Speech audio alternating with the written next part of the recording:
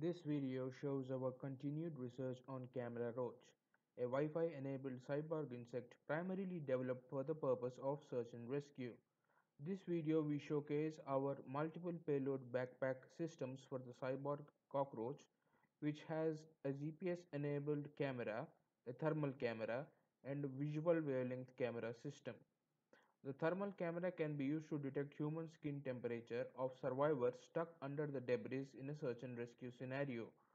The camera system developed uses a dual camera thermal and visible wavelength backpack which sends images over Wi-Fi and that can also navigate and control the cockroach through neural stimulation. With platinum electrodes installed in the antenna and cerci of the cockroach, we can neurally control and make the cockroach move the way we want.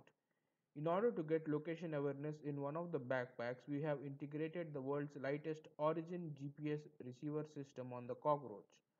We got position as well as camera data live over Wi-Fi network spread across the university campus and also be able to navigate the cockroach like a drone.